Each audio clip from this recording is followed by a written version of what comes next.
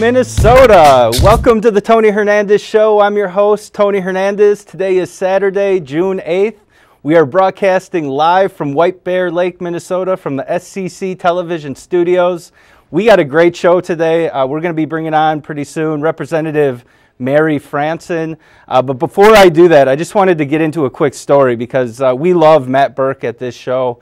He's a St. Paul hometown hero, went to Nativity grade school. He also went to Cretin-Derham High School, excelled in football, went to Harvard, went on to the NFL, recently won his first NFL Super Bowl ever, and he made news because, as you know, anytime that an American team wins a major championship, whether it's the Super Bowl, the World Series, or the NCAA tournament, the President of the United States usually invites the team to the White House to, celebrate the victory and to recognize the champions. And President Obama did invite the Baltimore Ravens, who won this year's Super Bowl.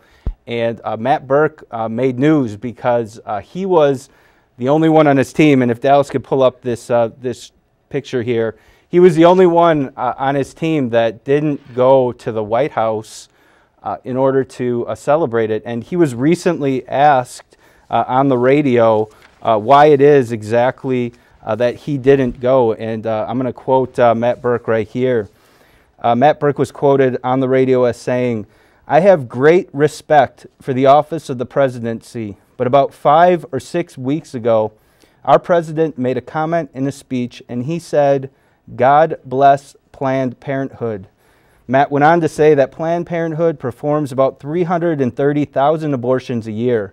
Matt said, "I am Catholic, I am active in the pro-life movement, and I just felt like I couldn't deal with that. I couldn't endorse that in any way." He said, "I'm very confused by the president's statements.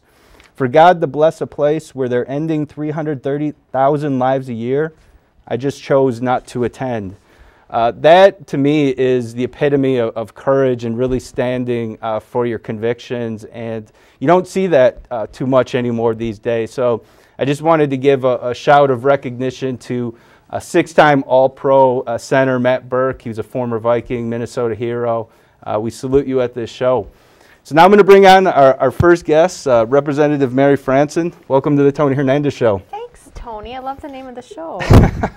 Well, thanks for being here. And if you could just tell the audience a little more about how long you've been in the Minnesota State House of Representatives and when you were elected and everything. Absolutely. I am Mary Franson, and I'm a mother of 3 children, Helena, Carl, and Colin, and I represent District 8B, which encompasses a lot of Alexandria, the city of Alexandria, and then I go up into the half of Ottertail County. So yeah, it's a good time. I'm currently serving my 2nd term. Well, I want to ask you first and foremost, because in 2012 you made Minnesota state news, your particular election and race, because at the end of the day you ended up winning by one single vote. One vote. And I think it was Jake. Didn't you send me that text message? Yeah, I think so. Yeah, I get this text message that says, "Congratulations, you won by 1 vote." Yep. And I'm telling you, I was not very happy.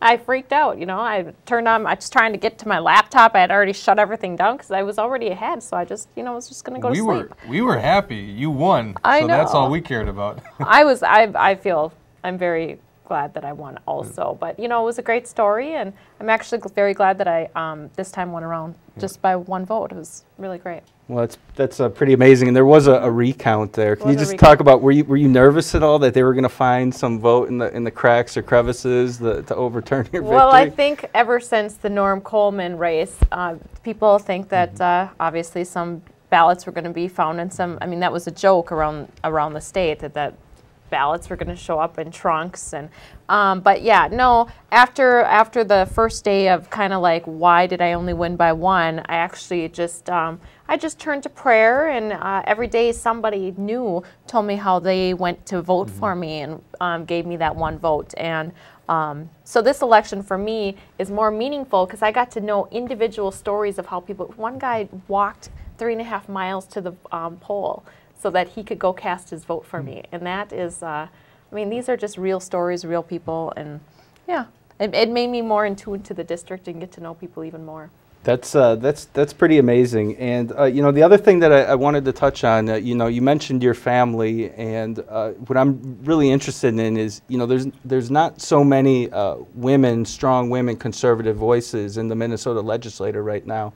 And I wanted to ask you about, are there any unique pressures or situations that you face as a mother and a legislator, and how do you balance, you know, time with your kids who are here right now and, and doing your important work at the Capitol? Mine is a unique situation because I'm a rural legislator, and so since I live more than 50 miles away, I stay down in St. Paul during the week, and I'm also a single mom, which is very different because I am the only single mom that represents in the Republican side of the caucus. So yeah, it's a different balancing act, but I think I can also bring a different perspective for single moms out there that are raising their children, and because the Democrats have offered policies that really do not help women achieve their American dream and help their children achieve their American dream also. And so I think that that's a different, unique perspective to bring. But yeah, no, I have great relationships. Their dad helps out immensely, grandparents, and so it's really a team effort that I'm able to serve the people of my district. One of our first shows actually here, we had a woman, her name's Julia Sonnen, and she started a private not-for-profit called Families Helping Each Other, and her specific focus is helping single moms, single parents. So she talked a lot about the struggles that single mothers face here. Did you ever experience any backlash from voters, or when you're door knocking, or people asking, you know, what are you doing as a mother? You know, you have kids that you should be taking care of, and you don't. Do you ever get any of that? You know, and that's different because men do not get that at the door. They don't. Well, who's going to take care of your children while you're down in St. Paul? And yeah, there are voters that have asked me that, and you know, like I say, you know what? I am fighting for my children's future, and I believe that I can give up some time away from home to make sure that they have opportunities for the future, and also that their friends can have opportunities also. And so if this is my way to do that, and my children will end up thanking me down the road for serving the state. Well, I want to have a discussion about child daycare unionization and that particular bill that passed. But before we get too much into those details, I just wanted to hear a little more about your thoughts of this last session. Were there any successes? What were the failures? And you know, there was a number of different proposals on the table. And you know, I was at the Mall of America last night and did some shopping there. And I didn't actually know, did the Democrats pass the sales tax or not? And I was so thankful when I bought those clothes, the maternity clothes for my wife, that we didn't get taxed on that extra percentage. But can you talk a little more about the session and what you experienced? Well, the session was extremely disappointing for all freedom-loving Minnesotans out there. Anytime the Democrats are so good at finding ways to take money away from our wallets, take money away from our budgets to further fund the bloated government that we have. And frustrating as it is to be in the minority, it's even more frustrating to tell your constituents, and my constituents know where I stand on issues. So basically, my inbox is I don't get a lot of emails, I don't get a lot of phone calls because people know where I stand. But business owners would call me and email me and say, please do everything you can. You know, this tax is going to hurt us this way. This minimum wage is going to hurt us this way. And I'm like, you know where I stand. They're like, I know it's not you, but what can you do? And I'm like, you need to talk to those DFLers. Those greater Minnesota DFLers are in the same boat, represent businesses also that need to understand that we are coming out of a recession, and Minnesota's economy is doing very well. But to put on more burdens on our business and to punish success is just plain wrong, and that's basically what the Democrats have done. You know, they subsidize. You know, basically the policies that they put into place this last budget now. You know, the state literally is going to burn up. It's going to go up in flames because we're just not going to be able to do it. So since we're subsidizing a lot of stuff, I mean, the least the Democrats could have done is subsidize some hot dogs and marshmallows so we could at least enjoy the bonfire, right? But it's very exasperating. And then we talk about, they said that they were just going to raise taxes on the rich, but underneath the tax plan they passed, everybody is rich, from smokers to corporate executives. I mean, there is nobody that's going to escape the wrath of the DFL tax plan. Yeah, I did the math. The House Democrat plan actually would have taxed a single woman making $33,000 a year. It would have taxed her a 3% increase.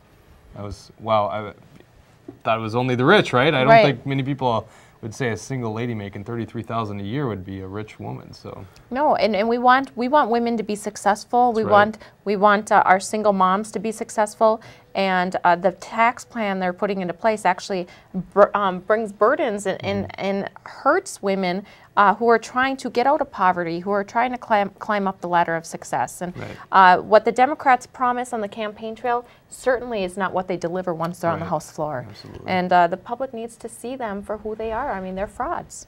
So I want to talk, Governor Dayton made some news, and I read it in the newspaper, and quite often, I think. And there's a surplus right now with the Minnesota state budget. At least that's my understanding, is that there's actually a surplus, meaning in the state of Minnesota is taking in more in revenues than is actually spending out. And I think in large part we could credit that to the past legislator of 2010 for some of the policies that were put into place then.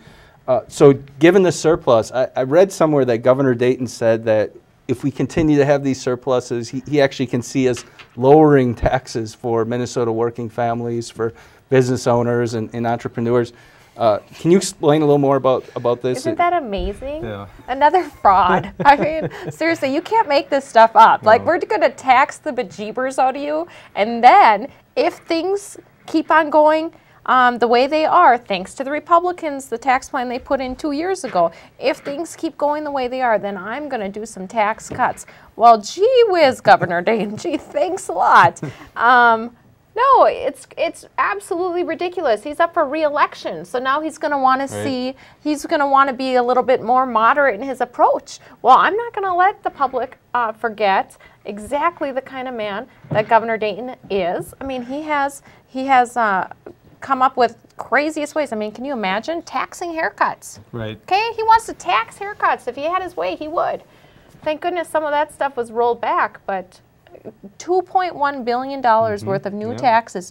And then the audacity, which really drives me up a wall. They're raising $2.1 billion in taxes, and then they cut health and human services, and in our nursing homes are barely getting a cost of living increase, and it's all like fake money. It's they have to take it out of their own budget in the nursing home in order to give their workers a pay raise. And my nursing home administrators see this smoke and mirrors for what it is too. I mean, people are certainly engaged. Right.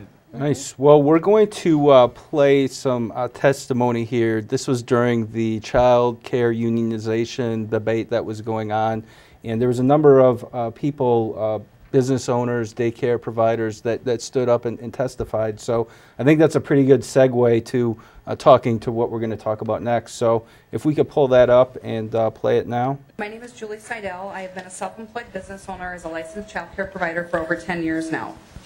The first thing that I would like to say is that we need to remember this is not just about unionization and CCAP reimbursements. This is about the children in our care, and that has been forgotten. I adamantly oppose Bill HF 950. I am self-employed. I am not a state employee.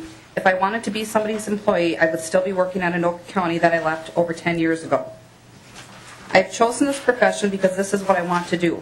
I take care of children, I give them love, nurturing, and education, and I do not need the assistance from a union to do this. As an anesthetist and an administrator in the healthcare facility, I have my healthcare master's and I have my business master's. So I've asked myself, what value would a union bring to an organization such as this? A value-added proposition that I just cannot see. When you look at over 99.99% of the daycare providers do not want to be unionized. They are providing this type of service without the help of a union. I was struck by the comments that came across by the group. They talked about the wonderful care they gave. I still add, what is a union going to bring to them? So the union is not a necessary unity for us in order to have rules and regulations set. We already have organizations that lobby for us. Licensed family child care providers have fought against child care unionization for the past 8 years, especially in the past 2. And we've overwhelmingly proved that we are against this. I don't understand why our legislators and the unions are not listening to us. I do not want to be an employee of the state. I did not apply for a government job. I chose to be a small business owner with an 11-hour workday, plus related responsibilities that require me and my family to make additional sacrifices. I love what I do, and I know that I make a positive difference in the lives of young children and their families. Many families are looking specifically for faith-based family child care.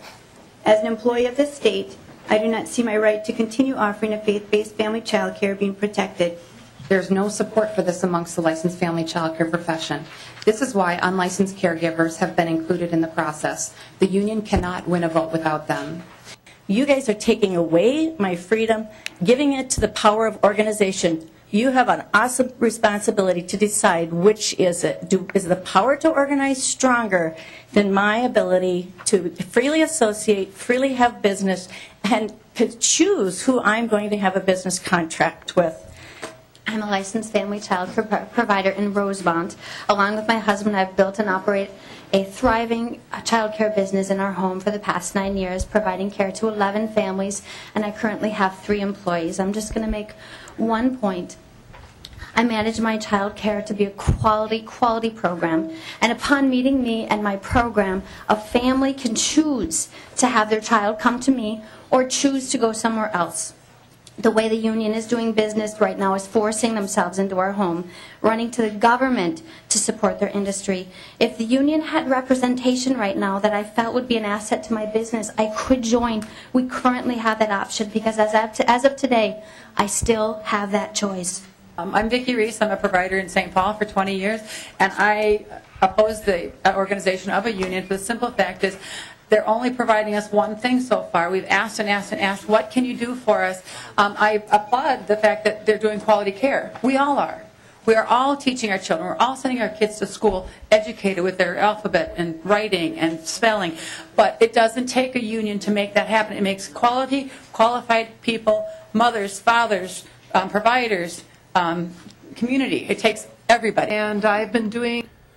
So that's some of the testimony that was at the Minnesota State Capitol in opposition to child care unionization. And, you know, for me, I just don't really quite understand like the logic behind it, because these are business owners. These women are entrepreneurs. They started a business most likely out of their home. I get why they need to have a license through the state, and they should be regulated to a certain degree. But I don't understand how. Is this an unprecedented move? Is this the first time ever that a government has actually tried to unionize business owners, Mary? This is a nationwide effort by AFSCME and SCIU to unionize child care providers. And so there's other states that are fighting this also. And yeah, it's come to Minnesota. It's now in law that to begin the unionization process of thousands of small business owners. These are primarily women who own their own business, that empower themselves. I mean, strong, independent women. They certainly do not need a union to come in and save them. And as a matter of fact, I mean, it's pretty offensive to think that you know, we've fought for so long women's rights and women, you know, empowering women to be able to work outside the home and to own their own businesses, and now to say that they can't do this themselves without a union is kind of a slap in the face. And yeah, it's very sad. And I was a child care provider, so I know the business, and certainly a union is not going to offer any benefit. The only benefit the union is going to get is by garnishing money that was meant for poor families to help them cover the cost of child care, to allow families to get into the workplace, get them to school so that they can achieve their American dream. And now this is just going to hurt. It's going to hurt families. It's going to lower quality of care. It's going to obviously raise costs, and also it's just going to also reduce in greater Minnesota especially, it's going to reduce access to care. So did you hear from anybody that is in favor of this, or did you hear from daycare providers that are in favor for this, or can you give us at least the flip side of the coin? Why do people want this? There are people that want this. There's a handful. The union is in place now. I mean, if you want to join the union, you can willingly sign a card that says you want to be a union member and you can pay union dues to AFSCME. 57 providers out of 11,000 licensed childcare providers, 57 have done that. That was as of December. 57 have willingly done that. That tells me, Tony, that's a failed pilot program. So why is the government pushing this agenda? And also what was just fascinating from I have a psychology degree, so this whole process was just this whole process is just it was very eye-opening for me, and just on a psychological plane here. We had these women telling their legislators, we do not want this, vote no. We're talking independents, Republicans, and Democrats. I mean, Democrat women were holding up signs saying, I'm a DFLer, vote no on this bad bill, right? And they basically treated these women like they didn't even know what they were talking about, that they were misled on this bill, that Republicans were lying to them. And that really infuriated them, because obviously they've read the bill. They've been fighting this for 8 years now. And for their DFL rep to say, oh, well, you're wrong, and we believe in collective bargaining, has really, really angered them that they were not heard. I have a stack of emails like this at home, this thick, with people saying, do not vote on this bill, from all over the state of Minnesota. Now, in my district, I do have 2 who are pro-union, but the rest of the providers just, they do not want it, and they're very upset. And then when you think about the poor families that this money is meant for, and for the unions to garnish that, just to put it into their own political coffers, is very disgusting. Right. You mentioned this was a national movement. Are there any other states that have passed this in the legislation? Yes. Currently, well, there was 15 states that have had a union, and now only 7 have active contracts. Rhode Island and Connecticut, I believe Connecticut, definitely Rhode Island, are the newest targets for AFSCME. And I've been in contact with legislators in both of those states, because I believe that we really need to educate each and every state out there that this is going on. In California, it made it to the uber-liberal Governor Brown, right? Brown, yeah. And he vetoed that bill because there was no money. I mean, the legislature has to appropriate money for these union contracts also, right? So, and then also on top of that, what point is having a legislature? What point is it to have a representative and a senator if you're going to abdicate your responsibility to unions doing the negotiating? Yep. It's wrong. One thing I wanted to point out too that I found pretty unbelievable, actually. I remember reading some things from State Senator Karen Housley and I think Representative Lomer, but Karen in particular, she was writing about how crazy it was that they were debating this on the State Senate floor at the nth hour on like a Sunday, on a Sunday night. And can you talk just a little more and tell the viewing audience a little more about the tactics that were used to pass this, and how the House was involved and how the Senate was involved? Well, when we first took up the bill, oh gosh, when was it? We did it in 3 different chunks in the House.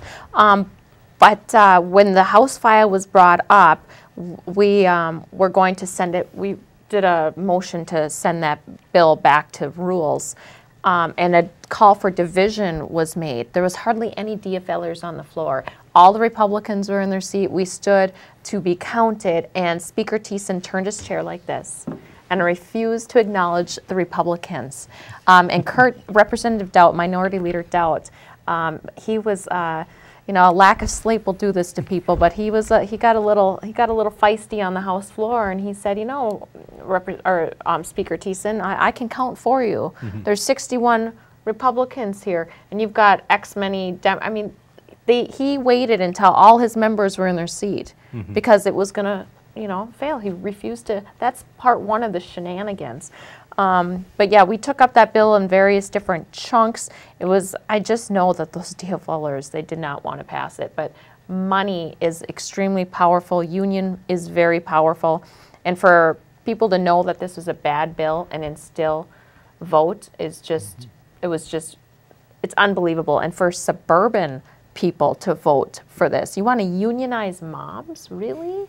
that work out of their own home to better these children's lives and help take care of them while their parents are making a living for their children.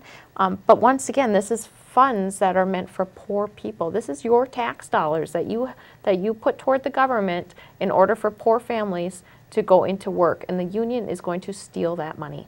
It's just absolutely wrong. And when I did childcare, I actually had families that were on those programs. My first mom was a recovering meth addict. 5 children, 3 of which were taken away, and so she was holding on to those 2 children, working at a fast food restaurant. She dropped her children off at 4:30 in the morning. I had to get up about 4:15 in the morning. That was a business decision I made. I didn't have to take that family, but you know, I want to make sure that all children have a great place to go, and I believe that I had a good quality program for her children. And these children need to be loved also, and they need to know that there is an American dream out there. And on top of all of this, though, I got so many messages from providers, childcare providers, that said, I'm a Democrat, and for years I thought Republicans protected the rich. Here they were protecting me, a business owner of one who wants to remain independent, and Republicans were there for me. And so they thanked me, and they were like, I just cannot believe my party that I've been with my entire life has just thrown me to the wolves and doesn't care about me. And so that has opened the eyes of all these providers, and women, we can talk. And so each one of these providers has families that they are talking to, and those families are going to talk to other people. And when I go home, that's what people are talking about, not only the tax plan, but the fact that small business, independent private businesses are going to be taken over by the state, and these women, these business owners made into state employees.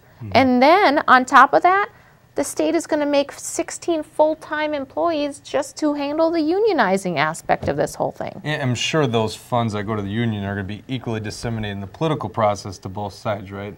Right. Yeah, because they do that. Yeah. Well, can you talk a little more about what can you do about it? I mean, is this something that's reversible, or is this something that's going to be in the books for Minnesota future? Well, my first bill when I get back into session is going to be a repeal, obviously, of that terrible, terrible bill. And then the providers have a couple of lawsuits going on. Obviously, they had to fight this last year. They sued and they won because Governor Dayton was found to be illegal in his attempt to unionize via executive order. Yeah, and so he lost. And so now they've done these lawsuits, so I'm not sure when those will be taken up, but hopefully soon. But now Governor Dayton has called these business owners childish for protecting their business. He called them childish, and I just think that is name calling from the governor is so wrong. I mean, it's so immature. I mean, he's the governor of Minnesota, and he's calling these business owners childish. It's ridiculous. Well, that seems to be a continuing mentality that's growing more and more at the top of the Democratic Party. I'm not talking about the people on the grassroots level, but you see more and more at the top of the DNC, top of the DFL, really coming down on the business owners, or coming down on people who want to be entrepreneurs and to live independent of government. Like there's some type of wackos or somehow out of touch with the rest of the state. But it's been my experience talking to Minnesotans that most Minnesotans want to be independent. Well, they want to achieve the American dream. And Democrat policies do not allow businesses to, and people who want to achieve their version of the American dream, their policies do not do that. It does anything but, and it stifles growth, it stifles creativity, it stifles success. And so these women who own their own small business, childcare providers, they have their American dream. Their American dream is their own business, to take in these children, run a child care out of their home. That's their American dream. And now the Democrats want to squash their American dream and make them into state employees. So basically they can even control this business even more than what the state already does. I mean, the state has regulations upon regulations. It's a highly regulated industry. And so the providers that get into this, they certainly do not do it just because. I mean, they have a heart to do it, and they want to be successful. And unfortunately, the Democrats are destroying their dream. Well, we're going to be bringing on Sam Wayne Pearce here pretty soon, but I just wanted to give you the last floor to let people know how they can learn more about you, about the policies. Do you have a website or a Twitter account or anything like that? I'm very active on my Facebook, so if you are on Facebook, you can go to Representative Mary Franson. I think I have the most fans in the House, so I'm at 1,551, so I'd like to get it up to 1,600 if I can. But yes, I post a lot of stuff, and you will always know exactly where I stand on the issues. So, but I think that's a good thing. Also, yes, I'm on Twitter, Rep. Mary Franson, and then also you can always email me. My email is rep.mary.franson@house.mn. And what a pleasure it was to have. Yeah, thank you so much, Representative Mary Franson, for coming on, and for all of you watching. People and watch Jake, this on, so nice to see you. Definitely. People watch this show on Facebook quite a bit, so if you are out there, it's Representative Mary Franson. That's the Facebook fan page. Let's help her to get some more likes. Franson. Franson. Look it up on Facebook. Like it. You know, tell your friends and family as well. Thank you so much again for coming on and for bringing the kids too. They were very well behaved. They were. Shout out to Carl and Colin. Carl and Colin, and good luck with your baseball, guys. I hope you continue to play sports. They're the cutest little things ever. So, well, thank you so much for coming on. And two good teams. They got the Cubs and the Twins. That's right. That's right. Well, I wouldn't say good teams is. Hey, it's record, good to them. Yeah. I mean, you know, that is their team they play for. Yeah, good so franchises. Good for them. Yeah, definitely. All right. Well, we're going to bring in Sam Wayne Pearce, who is broadcasting live from the great state of New York. Sam Wayne Pearce, can you hear us? Hi, Tony. How are you, Sam? I'm great. Hello, Minnesota. Hello, Sam. So you're not at your usual place right now. Where are you broadcasting from? Tony, I'm doing my typical Skype interview to appear on your show today, but I'm coming at you from a different location, Lake Placid, New York, which your viewers may recall was the site of the 1980 Winter Olympics.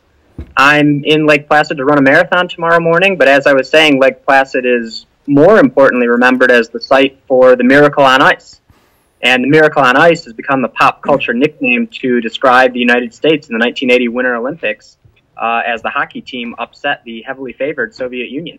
Nice. So you're in Lake Placid then? You're doing a marathon tomorrow, or a half marathon, or what? Running the full marathon tomorrow morning, Tony. 26.2 miles. So wow.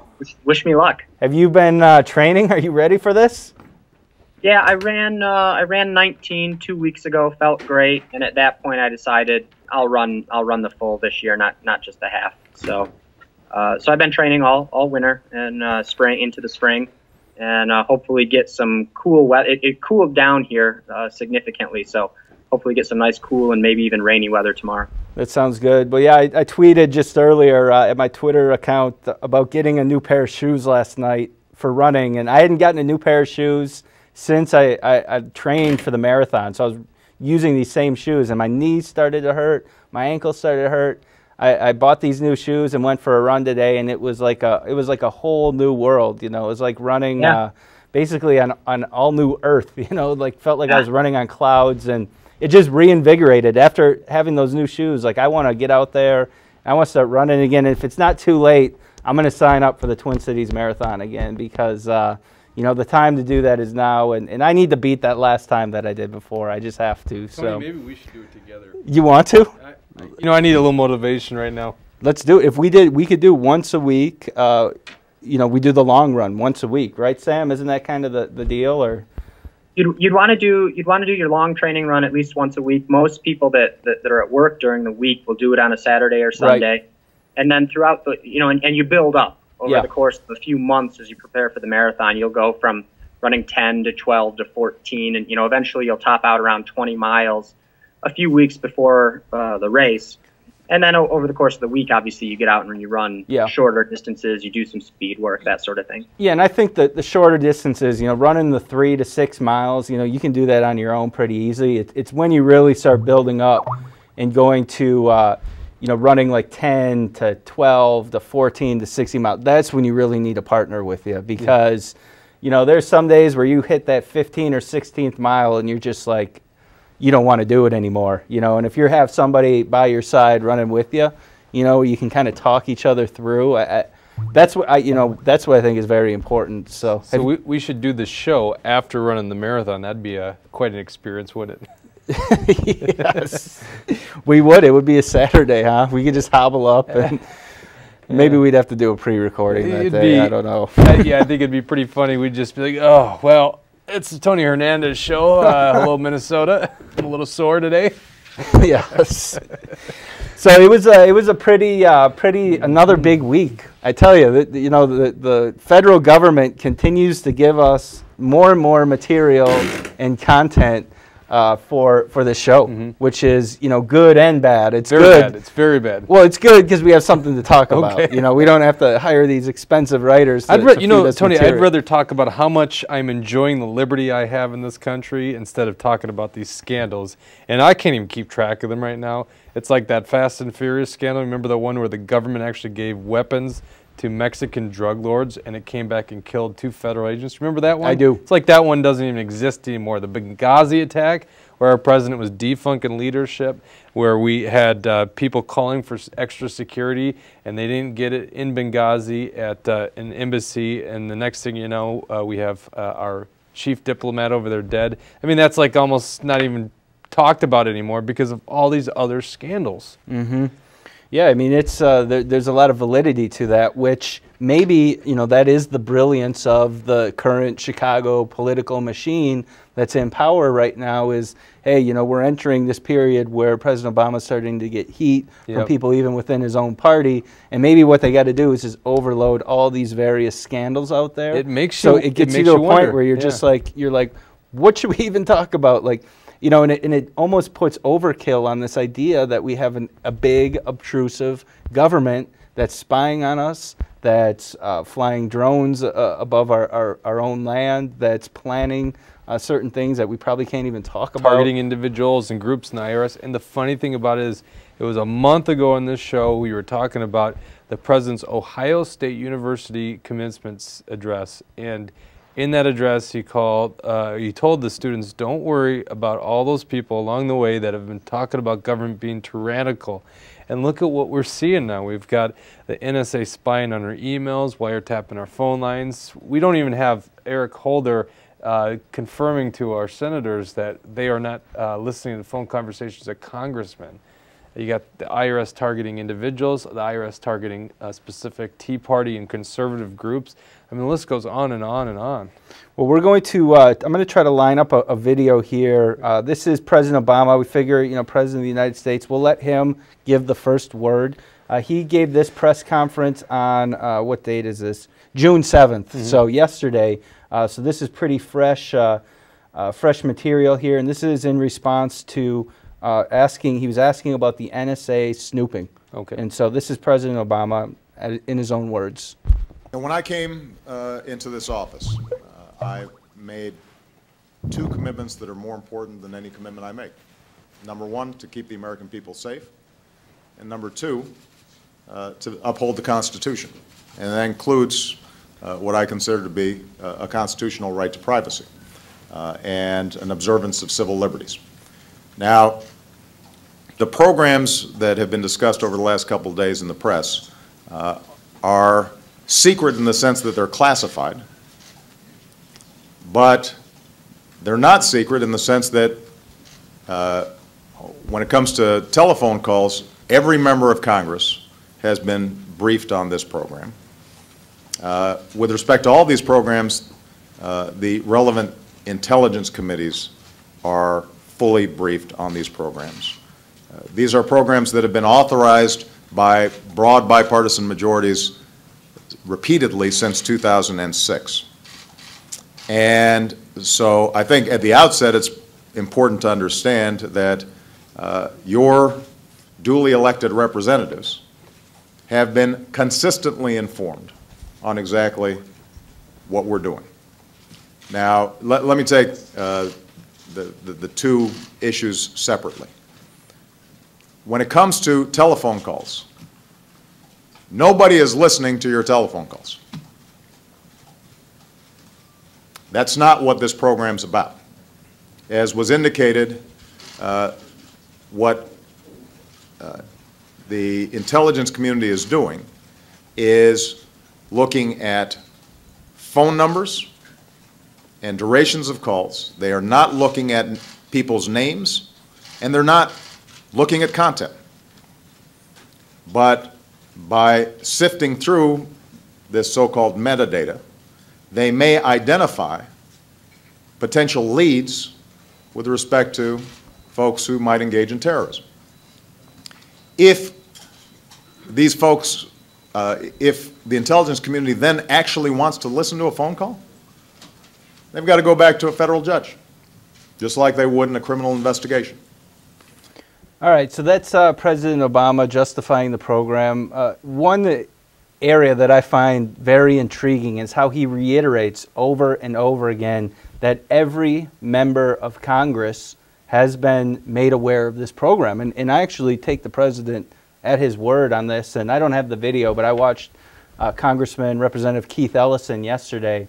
You know, he was kind of feigning some of his outrage over the NSA spying on citizens. Well, Representative Ellison, here's the President of the United States, the head of your own party, who's saying that you knew about this program long time ago. And in fact, I'm not even that surprised by this. I mean, I remember back in the early 2000s when I was still in college, I remember learning about the Carnivore program. We learned about it. And Carnivore program was a program where the FBI and other investigative bodies would actually spy on your emails. If you had keywords in there, they could go in there and look and da-da-da-da-da. But, Jake, do you think that that's significant and not what how every member is yeah, known I think about that's this? overstated, because I believe if you would have to be in the House Intelligence or Senate Intelligence Committee to actually be seeing that. So I would actually more be pointing towards those individuals, those congressmen, senators that are not disclosing this to the public.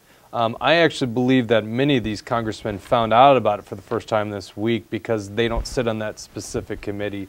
So I wouldn't agree, or at least I don't believe it to be, you know, 435 members of the House and 100 U.S. senators have been aware. Mm-hmm. And Sam, am I off basis here, though? I mean, I'm really not surprised by this whatsoever. I'm not surprised that the government is tracing these calls or tracking these calls.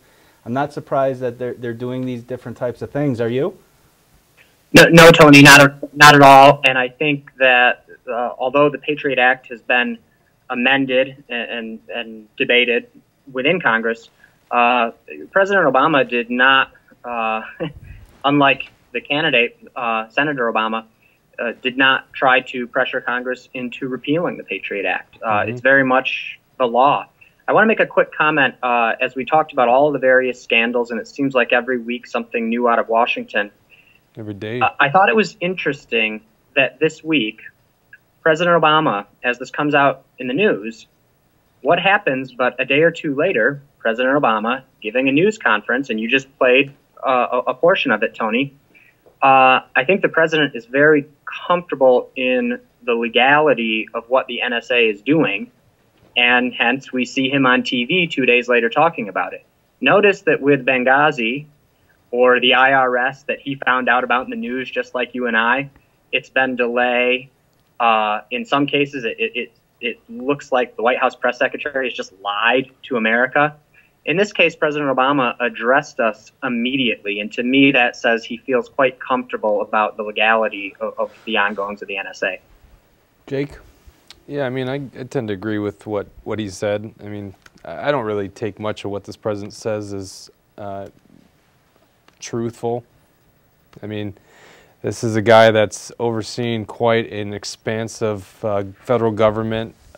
He's expanded the debt. He's expanded the intrusion on the Fourth Amendment. It's expanded on our actually footprint overseas as far as going into Libya and increasing the soldiers over in Afghanistan. So, yeah, he's got quite a problem right now. Well, I want to go to another testimony, because this was actually, this was made news, and I forgot the organization. We'll give them credit after. But they broke this story because back in March, there was a congressional testimony, and it was Senator Ron Wyden. He's a Democratic U.S. Senator. He's questioned the Director of the National Intelligence, James Clapper, in a Senate hearing in March. And and Clapper has denounced revelations in the media that the phone and internet records have been collected. But this was back in March, and he was asked point blank about this. So we'll play that right now. So what I wanted to see is if you could give me a yes or no answer to the question, does the NSA collect any type of data at all on millions or hundreds of millions of Americans? No, sir. It does not. Not wittingly. There are cases where they could inadvertently, perhaps, collect, but not wittingly. So, Jake, what do you think about that? That's a lie, unless, well, he's aware of it, so it's just a bold-faced lie. But I mean, you can't ever expect these guys to be truthful. I mean, that's the whole point in a centralized power that doesn't feel like they have to answer to the average people, or that don't have to answer to a press or a media that's actually really doing their job out there in Washington, D.C. I mean, Sam, what do you think? I mean, how about that body language that he had? He's like, yeah, no, we're not doing it wittingly or whatever the situation was with that. But Sam, do you believe him? Well, he looks to Jake's comment. He looks just very annoyed to even be there. Yeah. And he looks almost annoyed that he has to lie. So it's an interesting video clip. I don't think anyone is fooled by it. I did want to make a note, Tony. You said you needed to give credit to whoever had broken the story. I believe it was the Guardian newspaper in United Kingdom, and the investigative journalist who broke the story. We should note it's a gentleman, I believe, that has been very much at the forefront of the anti-terror movement, meaning very I think civil libertarian type of persona, and that frustrated a lot of the media here in the United States that the leak had gotten to the Guardian rather than out in the press here. Well, I want to really kind of shift the focus of this discussion here because I think we may have some varying opinions. But let's be frank. Benjamin Franklin said those who want to exchange their liberty for security deserve neither of the two. But let's look at modern day America.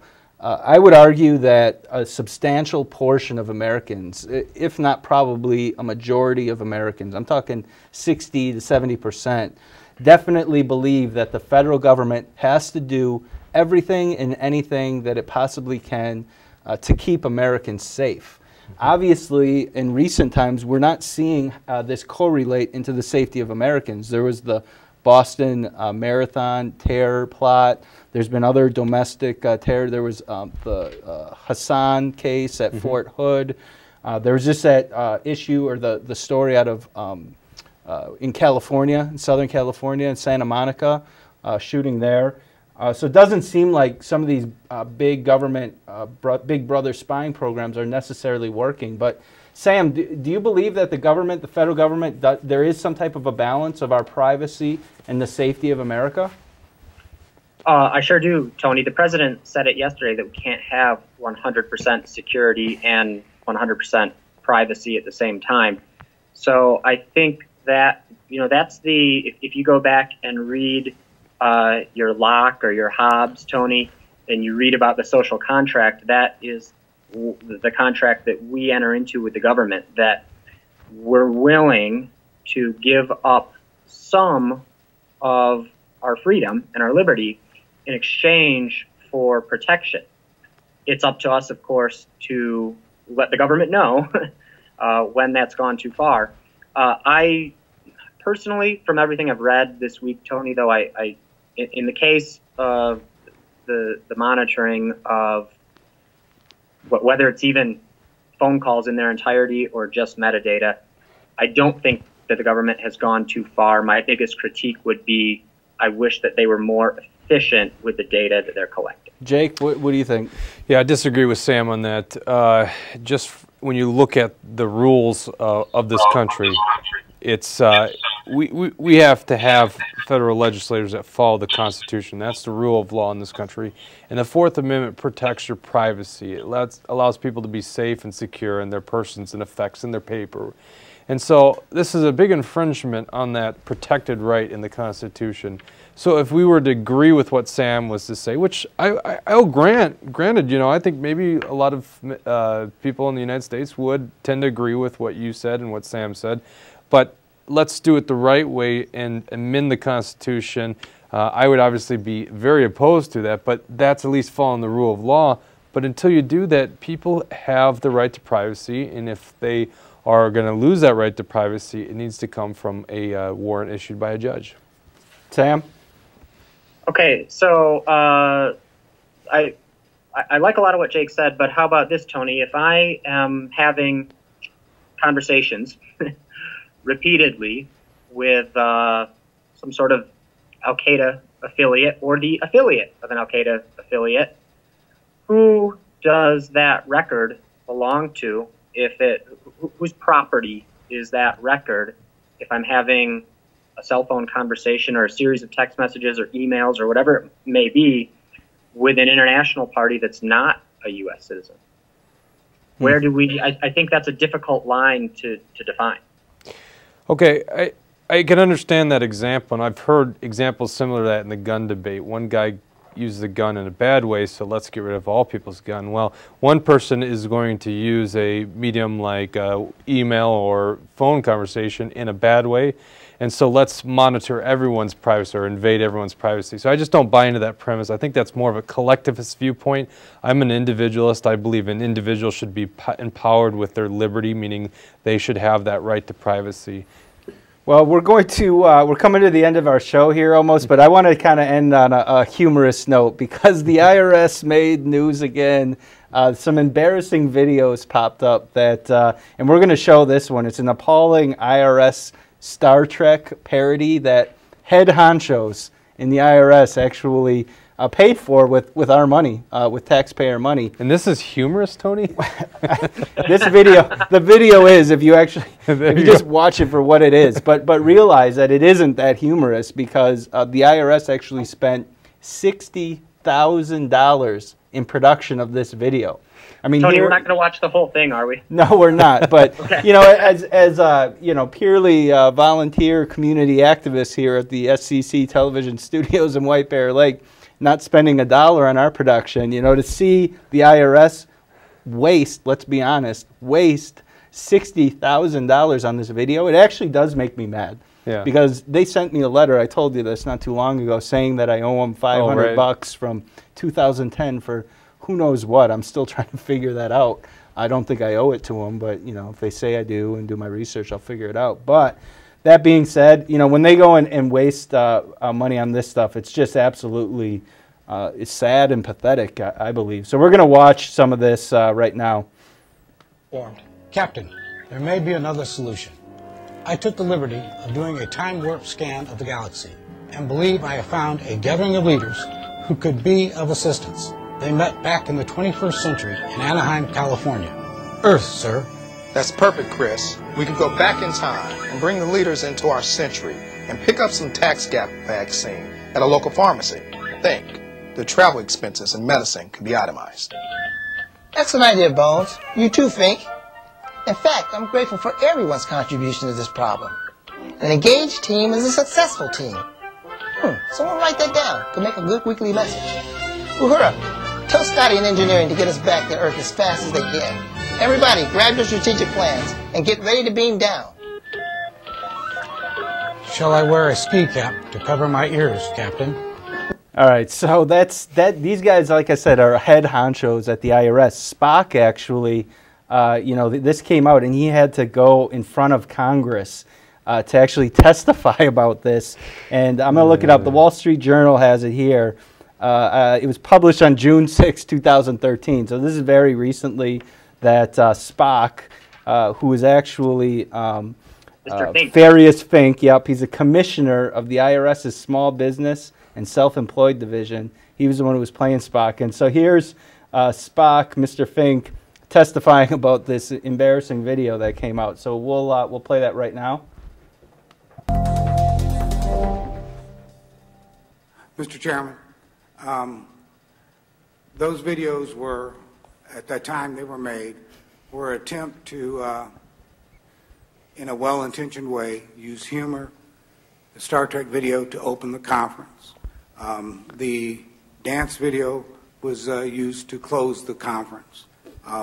They would not occur today based upon all the guidelines that exist, and frankly, they were not appropriate at that time either, Mr. Chairman.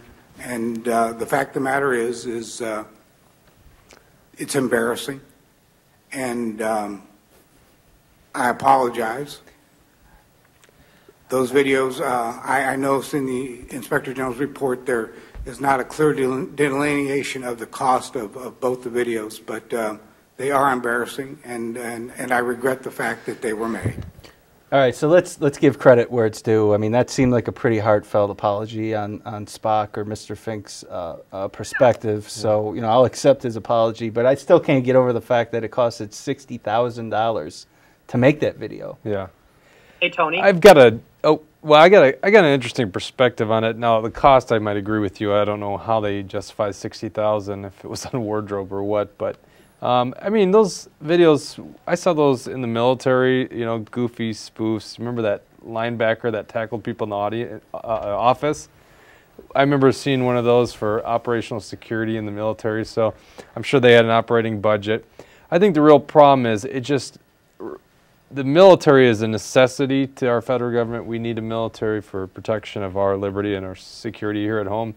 The problem is this is the IRS, which a lot of people don't really think is a legitimate organization because we don't think we should be paying income taxes directly to the federal government, let alone look at what happened in this scandal, and now they're using this money that way. Mm-hmm. Sam, you were going to say something? Quick thought. The $60,000 example for funding the ridiculous video, that's a good micro example, but even bigger picture, from 2010 to 12, over a 2-year period, Tony, if you read up on this, they spent $49 million on a series of conferences to do things like play the Spock video and learn to line dance as a team building effort. So if you dig in a little more, the complete lack of oversight and their ability to spend money, that kind of, you know, those kind of dollars, it's absolutely outrageous. And I want to, while we're on the air, let people know, I think Jake and I both retweeted it this week, that Senator Ted Cruz is pushing an abolish the IRS petition. Everyone, please go sign it. Yeah, and once again, like I was talking about with the military, I mean, that budget might not seem that crazy. A lot of people opining on that might not know what it really would cost to reserve a convention center and do what they need to do. The problem here is not so much just the cost or the way they went about training. It's the fact that this is for an organization that really, you know, isn't constitutional, is collecting wealth and taking wealth out of the private sector and bringing it to the federal coffers. And we've known some abuses recently in that organization that have been targeting conservative groups.